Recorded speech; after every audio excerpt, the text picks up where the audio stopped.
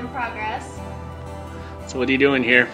Okay, well, come in a little bit so you can see. I've just laid down a couple of layers of transparent washes, like watercolor on canvas. I love this new technique.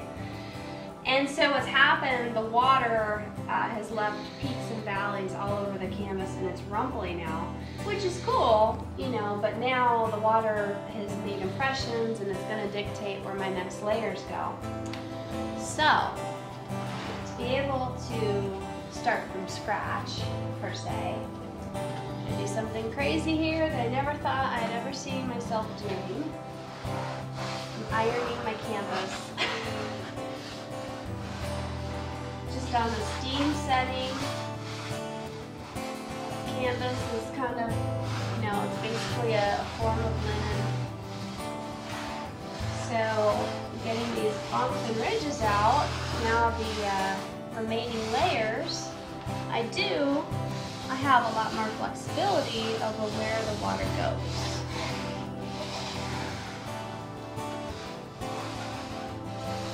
This is absolutely crazy. I never thought I'd be doing this. What we do for art